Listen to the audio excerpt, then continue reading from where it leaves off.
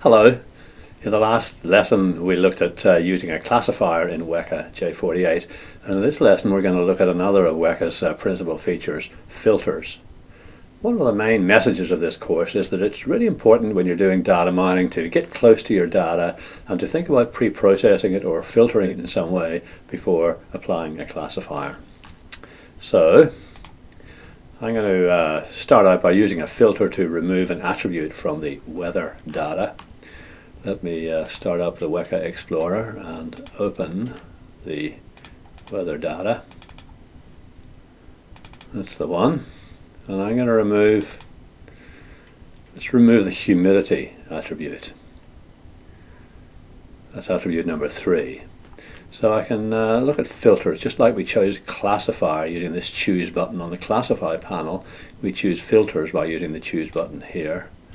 And there are a lot of different filters. All filter and multi-filter are ways of combining filters. We've got supervised and unsupervised filters. Supervised filters are ones that use the class value for their operation. They're not so common as unsupervised filters, which don't use the class value. And there's attribute filters and instance filters. We want to remove an attribute, so we're looking for an attribute filter. And there's so many filters in Weka that you just have to learn to kind of look around and find what you want. So I'm going to look for removing an attribute, and here we go, remove. Now, as before, when we configured the J48 classifier, we clicked here. So I'm going to click here and we can configure the filter. This is a filter that removes a range of attributes from the data set. Well, I can specify a range of attributes here. I just want to remove one. I think it was attribute number 3 we were going to remove. I can invert the selection, remove all the other attributes and leave 3. But I'm just going to leave it like that. Click OK and watch humidity go when we apply the filter. Nothing happens until you apply the filter. And I've just applied it, and here we are, the humidity attribute has been removed. Luckily I can undo the effect of that and put it back by pressing the undo button. So that's how to remove an attribute.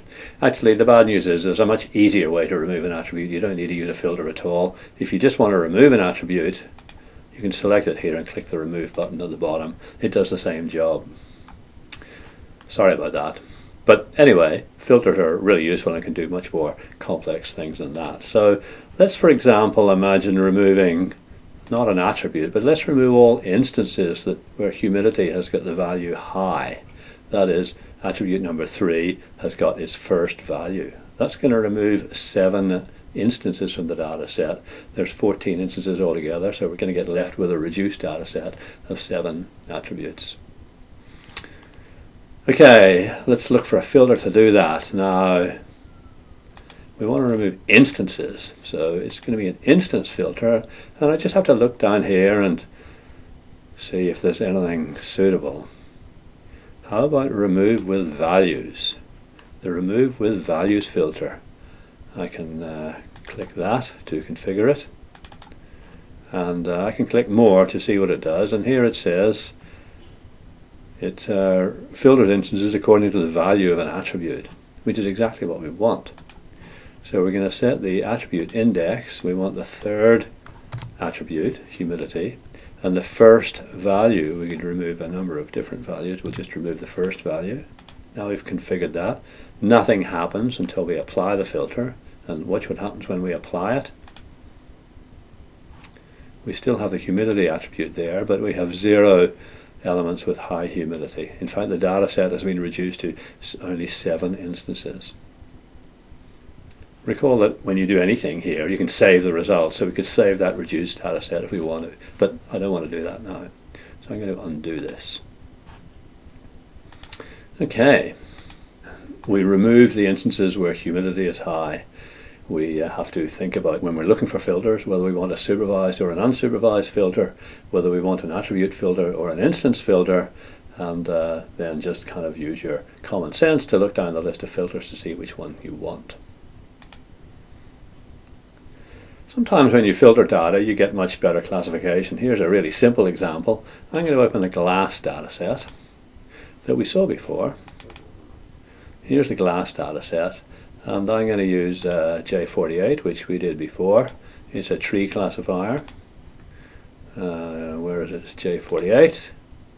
I'm going to start that, and I get an accuracy of 66, a little bit over 66%.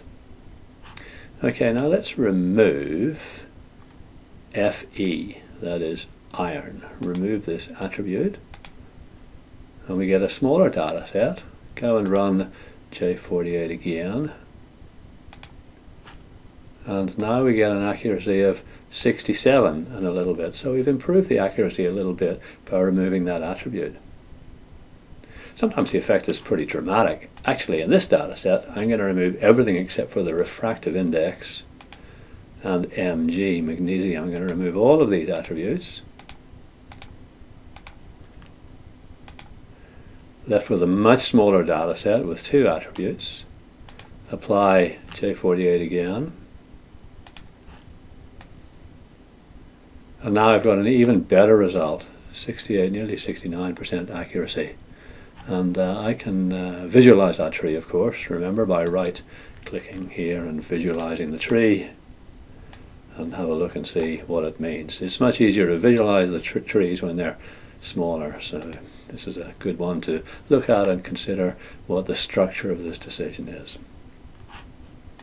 So that's it for now. We've looked at filters in Weka. We've looked at supervised versus unsupervised, attribute versus instance filters. To find the right filter, you need to look. They can be very powerful, and judiciously removing attributes can both improve performance and increase comprehensibility. If you like, for some background reading on this, go to the textbook and have a look at section 11.2 on loading and filtering files, and then go and do the activity associated with this lesson. Bye for now.